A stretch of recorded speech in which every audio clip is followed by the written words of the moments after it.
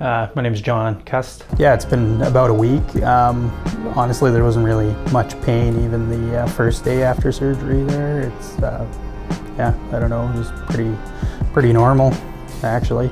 It's not painful there. There was no pain during the procedure itself, and then afterwards there was no pain. So during the procedure, they checked with you quite frequently if I was feeling any discomfort, and then would apply some local anesthesia to portions of my head being worked on. So about 6 months ago, I had about 2,500 grafts of FUE transplanted to the frontal area of my head and the crown. Yeah, I did this whole front kind of thing here, and then kind of in the crown a little bit here.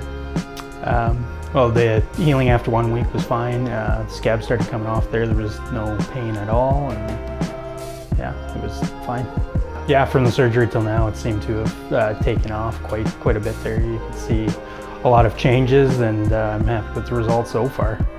Yeah, as far as the surgery, the staff was very nice and accommodating and made me comfortable, and the surgery itself was pretty much painless there, and yeah, it was pretty seamless.